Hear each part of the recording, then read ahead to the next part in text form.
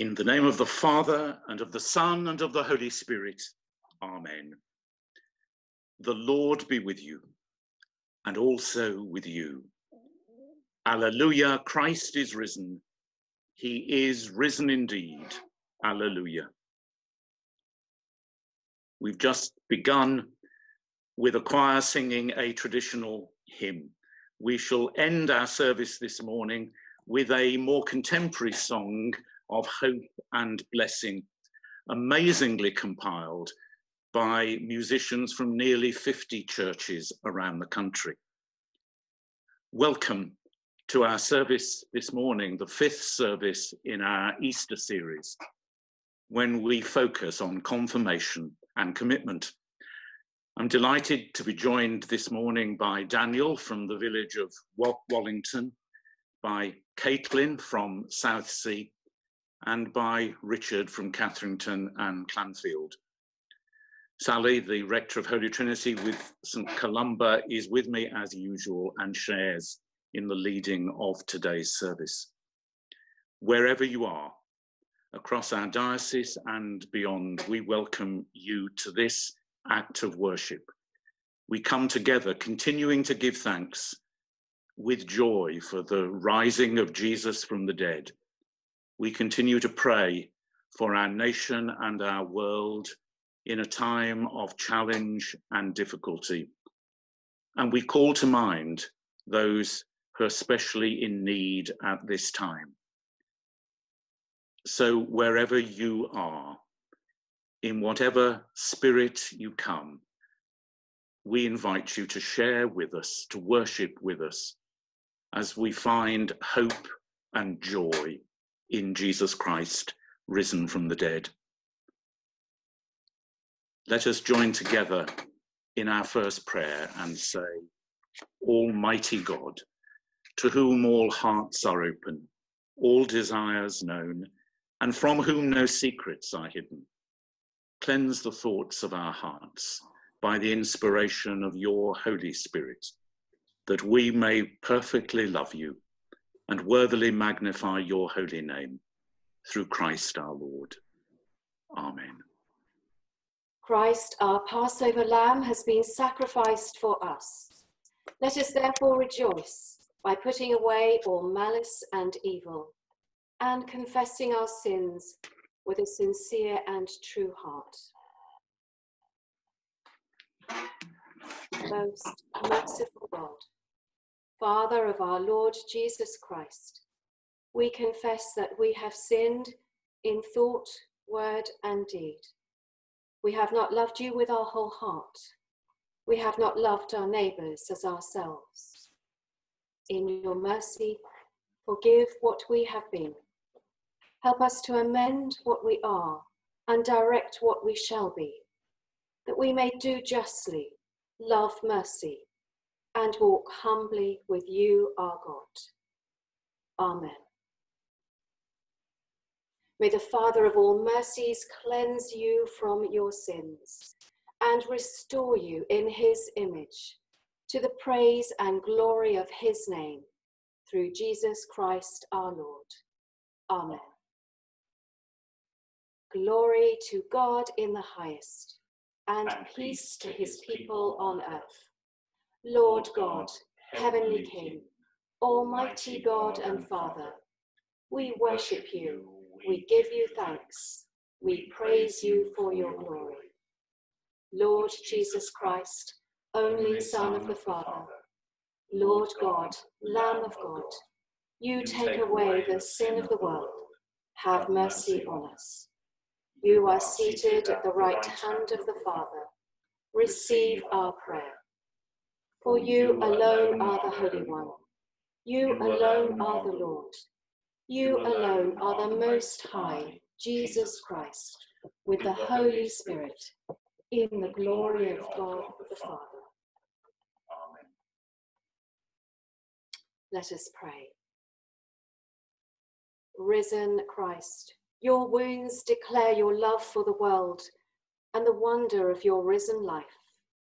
Give us compassion and courage to risk ourselves for those we serve, to the glory of God the Father. Amen. Today's reading is from Acts 7:55 to 60. Standing before the high priest and the council, Stephen, filled with the Holy Spirit, gazed into the heaven and saw the glory of God and Jesus standing at the right hand of God. "Look," he said, "I see the heavens opened and the Son of Man standing at the right hand of God." But they covered their ears, and with a loud shout, all rushed together against him. Then they dragged him out of the city and began to stone him, and the witnesses laid their coats at the feet of a young man named Saul. While they were stoning Stephen, he prayed, "Lord Jesus, receive my spirit." Then he knelt down and cried out in a loud voice, "Lord, do not hold this sin against them." When he had said this, he died. This is the word of the Lord. Alleluia, alleluia. I am the first and the last, says the Lord, and the living one. I was dead, and behold, I am alive for evermore. Alleluia. Hear the gospel of our Lord Jesus Christ according to John. Glory to you, O Lord. Jesus said, "Do not let your hearts be troubled. Trust in God, trust also in me. In my Father's house are many rooms. If it were not so, I would have told you. I am going there to prepare a place for you. And if I go and prepare a place for you, I will come back and take you to be with me, that you may also be where I am. You know the way to the place where I am going." Thomas said to him, "Lord, we don't know where you are going, so how can we know the way?" Jesus answered, "I am the way and the truth and the life. No one comes to the Father except through me. If you really knew me, you would know my Father as well. From now on, you do know him and have seen him." Philip said, "Lord, show us the Father, and that will be enough for us." Jesus answered, "Don't you know me, Philip, even after I have been among you such a long time? Anyone who has seen me has seen the Father. How can you say, 'Show us the Father'? Don't you believe that I am in the Father and that the Father is in me? The words I say to you are not just my own. Rather, it is the Father living in me who is doing his work. Believe me when I say that I am in the Father and the Father is in me, or at least believe on the evidence of the miracles themselves. I tell you the truth, anyone who has faith in me will do what I have been doing. He will do even greater things than these, because I am going to the Father, and I will do whatever you ask in my name, so that the Son may bring glory to the Father. You may ask me for anything in my name, and I will do it. This is the gospel of the Lord. Praise to you, O Christ." I pray that what I say and what you hear may be true to him, who is our friend, our brother, and our risen Lord. Amen. Stephen, as we just heard Daniel remind us as he read from Acts of the Apostles, was filled with the Holy Spirit. That's what we pray for each person who comes to confirmation. In that wonderful service, which I'm privileged to lead, as it's one of the very few services of which only a bishop can preside, in that great service, we pray to God, "Confirm, O Lord, your servant with your Holy Spirit." Unlike baptism or christening, which, as we said last week, is sometimes when we're babies or very young, confirmation is something we remember because it takes place when we're old enough to renew for ourselves the promises of baptism and commit ourselves to them. If baptism is the sacrament of belonging, confirmation is the sacrament of commitment. At confirmation, we joyfully accept the privilege and the responsibility of being a Christian. So Easter is a really wonderful time to be confirmed and to embrace faith in the risen Jesus. And as usual, we had planned for the confirmation of more than 30 people at our cathedral's first Easter service. That, of course, couldn't take place because of the lockdown. And I'm looking forward with those candidates and hopefully lots more to confirmation services when they can start again. So I'm particularly delighted that this morning for our service, we're joined by Caitlin, by Daniel, and by Richard. They are among the thousands of people I'm thrilled to have confirmed. It's always exciting, moving, and for me, humbling to hear people from teenagers to nonagenarians commit themselves to following Jesus Christ as we pray for each of them by name, that they will be filled with the Holy Spirit, just like Stephen, the first martyr. Not many of us have the same sort of Christian life story as Stephen. He was the first person ever killed because of his Christian faith. His story is a reminder for us, even in this Easter season of hope and joy, that sometimes faith costs. The cost is rarely of life, like Stephen's, but each of us gives time, energy, money, thought and prayer to being compassionate, loving, just and fair in what we say to others and what we do for them and with them. God gives us the Holy Spirit to respond to that calling to follow Jesus. If you've been to a confirmation service, you may remember what happens. It's a great celebration, often for a large congregation, as at our cathedral on 4 or 5 Saturday evenings each year, and also around the deaneries and parishes of the diocese. 2 principal things happen.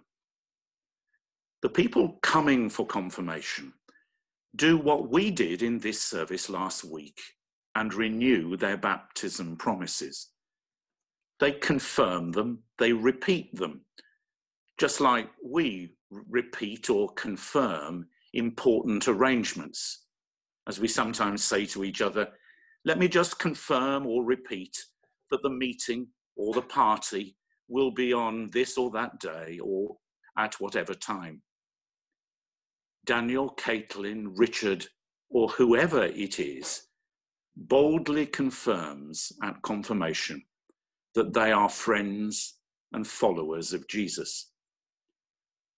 That's the first confirmation in a confirmation service. But it's the second confirmation in the service that gives it its name and its importance. This confirmation isn't about us, but about God. We pray that God confirms the person with the Holy Spirit. In order to be the follower of Jesus we want to be, we need help. Our commitment needs strengthening, confirming. The Holy Spirit strengthens our resolve and our commitment and enables us to do more than we could ever imagine, even to face the challenges that Stephen encountered. So the story of Stephen we heard this morning isn't an unusual, gloomy Bible reading for the Easter season, as it might at first seem, but a spectacularly encouraging and strengthening story for us to hear. Whatever we face, even if it's something as tough as Stephen's experience, we have the assurance of the Holy Spirit's presence to support us and sustain us. This is a good news story in every way. And that's why the words of Jesus in the gospel give us such hope and reassurance. If you ask anything in my name, says Jesus, I will do it. Today, you may face a challenge, or in the week ahead. Some people face another week of loneliness, with perhaps only occasional sight and sound of other people, and then only at a distance or down the phone line. Some will be continuing in their costly and vital work in health centres, care homes and hospitals, and also in the vital services that enable life to be sustained for the rest of us. I know Caitlin is mentioning a number of them in our prayers shortly. Some of us are worried for the health or the life of others or ourselves. Into your situation today and this week, pray for the strengthening of the Holy Spirit to meet whatever comes. The Holy Spirit confirms and strengthens us to be followers of the risen Jesus. My prayer for you and for me is this confirmation prayer. You may like to repeat it after me. Strengthen me, O Lord, with your Holy Spirit. Strengthen me, O Lord, with your Holy Spirit. Amen.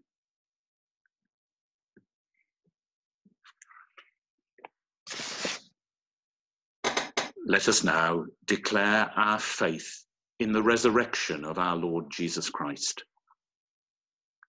Christ died for our sins in accordance with the Scriptures. He was buried. He was raised to life on the third day in accordance with the Scriptures. Afterwards, he appeared to his followers and to all the apostles. This we have received, and this we believe. Amen.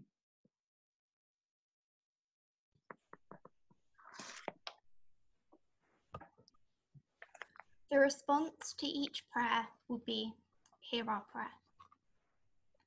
Dear Lord, I pray that during this difficult time that you give people hope. Hope to take each day as it comes and know that you will bear all of their anxieties for them.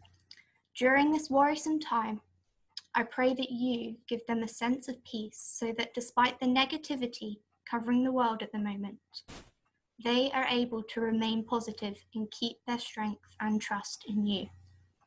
Lord, in your mercy, hear our prayer. Dear Lord, I pray that you give strength to all of the key workers across the world, doctors, nurses, and care workers who continue to put themselves on the front line against the virus, but also shop workers and delivery drivers who also work tirelessly despite the effort and the difficult circumstances that they face. I hope that you continue to provide them with the strength that they need every day to go out and face this virus and the affected world head on. Lord, in your mercy, hear our prayer.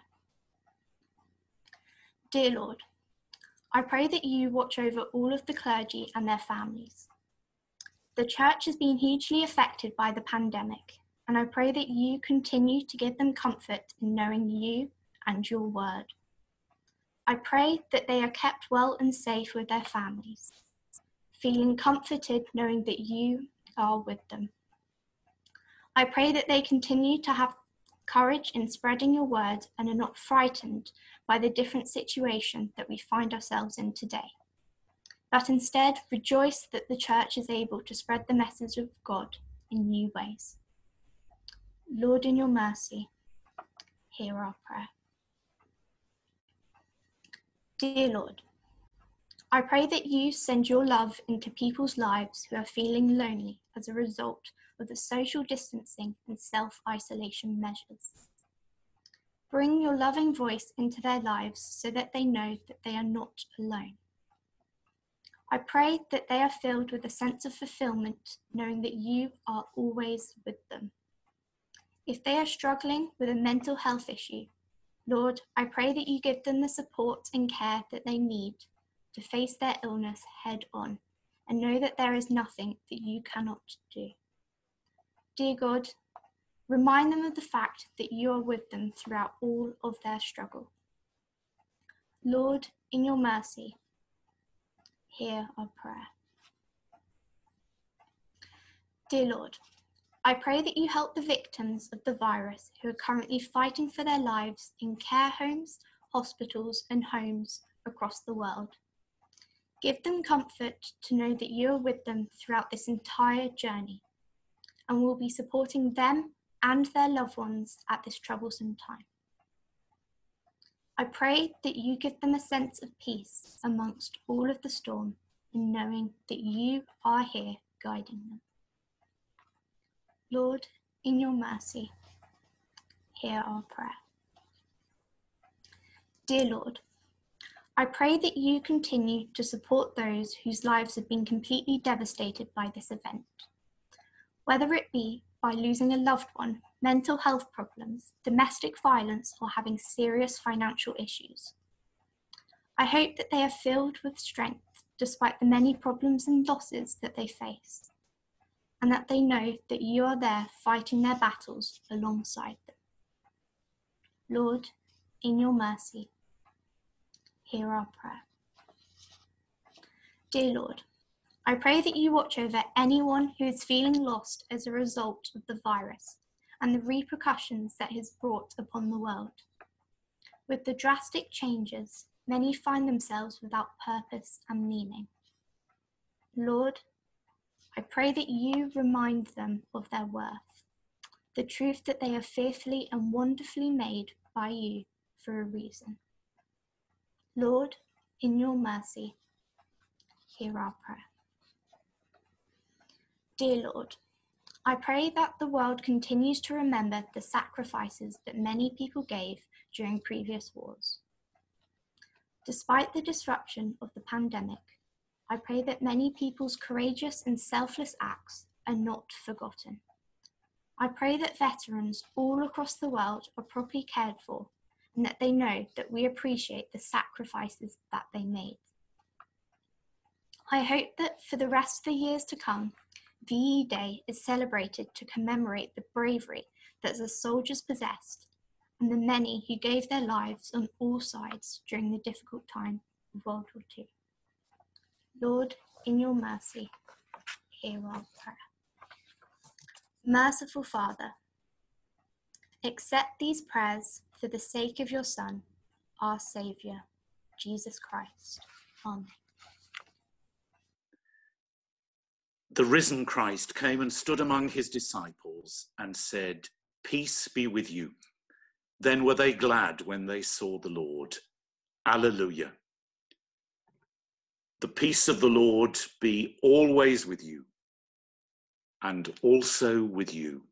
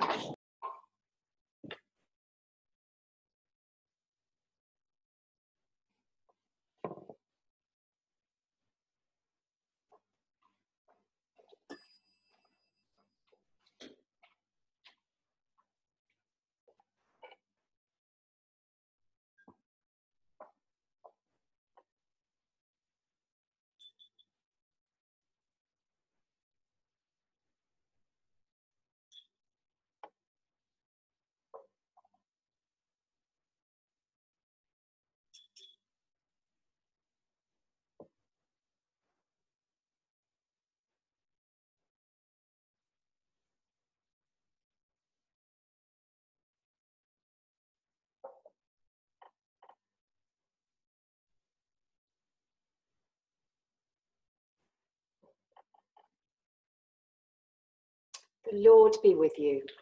And also with you. Lift up your hearts. We lift them to the Lord. Let us give thanks to the Lord our God.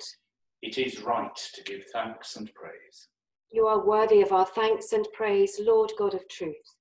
For by the breath of your mouth you have spoken your word, and all things have come into being. You fashioned us in your image and placed us in the garden of your delight. Though we chose the path of rebellion, you would not abandon your own. Again and again, you drew us into your covenant of grace. You gave your people the law and taught us by your prophets to look for your reign of justice, mercy, and peace. As we watch for the signs of your kingdom on earth, we echo the song of the angels in heaven, evermore praising you and saying, Holy, holy, holy Lord, God of power and might, heaven and earth are full of your glory. Hosanna in the highest. Blessed is he who comes in the name of the Lord. Hosanna in the highest. Lord God, you are the most holy one, enthroned in splendor and light. Yet in the coming of your Son, Jesus Christ, you reveal the power of your love, made perfect in our human weakness. Embracing our humanity, Jesus showed us the way of salvation. Loving us to the end, he gave himself to death for us, dying for his own. He set us free from the bonds of sin and death, that we might rise and reign with him in glory. On the night he gave himself up for us all, he took bread and gave you thanks. He broke it and gave it to his disciples, saying, Take, eat. This is my body, which is given for you. Do this in remembrance of me. In the same way, after supper, he took the cup and gave you thanks. He gave it to them, saying, Drink this, all of you. This is my blood of the new covenant, which is shed for you and for many, for the forgiveness of sins. Do this as often as you drink it, in remembrance of me.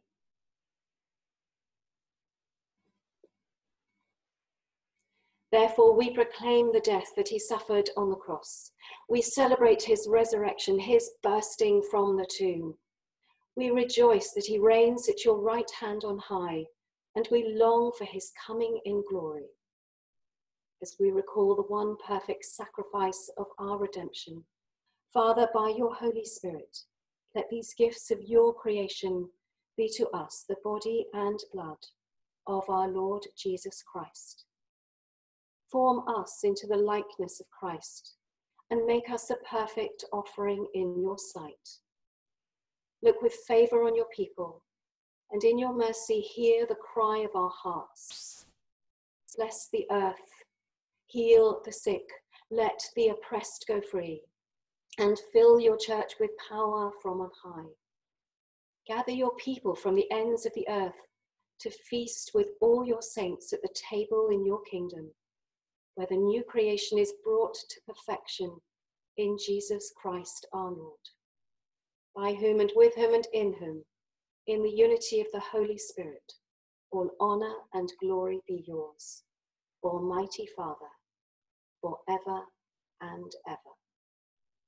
Amen. Rejoicing in God's new creation, as our Saviour taught us, so we pray. Our Father in heaven, hallowed be your name. Your kingdom come, your will be done, on earth as in heaven. Give us today our daily bread. Forgive us our sins, as we forgive those who sin against us. Lead us not into temptation, but deliver us from evil. For the kingdom, the power, and the glory are yours, now and forever. Amen. We break the bread of life, and that life is the light of the world. God, here among us, light in the midst of us, bring us to light and life. Alleluia, Christ our Passover is sacrificed for us. Therefore let us keep the feast. Alleluia.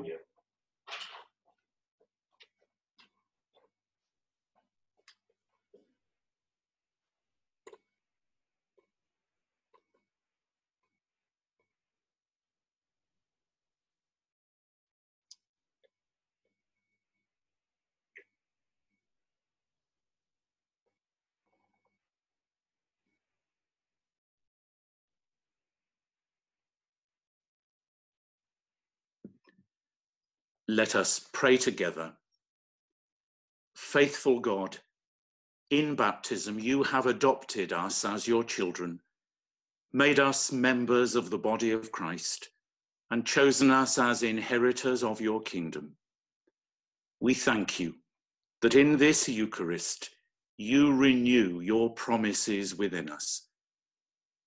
Empower us by your Spirit to witness and to serve, and send us out as disciples of your Son, Jesus Christ our Lord. Amen. The God of hope, fill you with all joy and peace in believing, and the blessing of God Almighty, the Father, the Son, and the Holy Spirit be upon you and remain with you always. Amen. Go in the peace of Christ. Alleluia, alleluia. Thanks be to God. Alleluia, alleluia.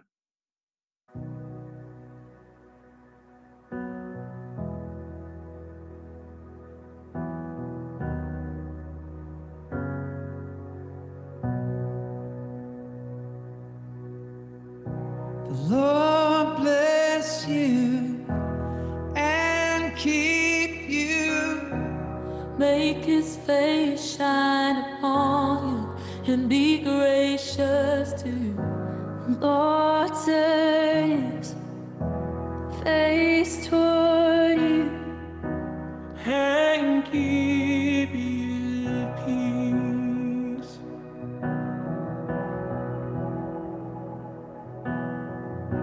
The Lord bless you and keep you.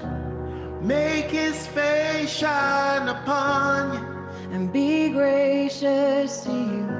The Lord turn his face toward you and give you peace.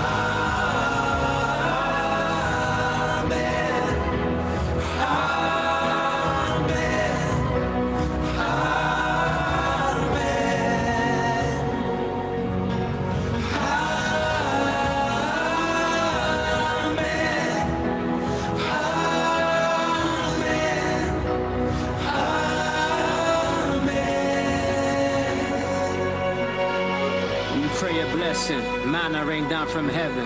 This isn't second guessing. We know that we are protected. May the peace that surpasses all understanding be our message. Grace and favors in your nature, in your essence. May his favor be upon you and 1,000 generations, and your family, and your children, and their children, and their children. May his favor be upon you. Generations, and your family, and your children, and their children, and their children. May his favor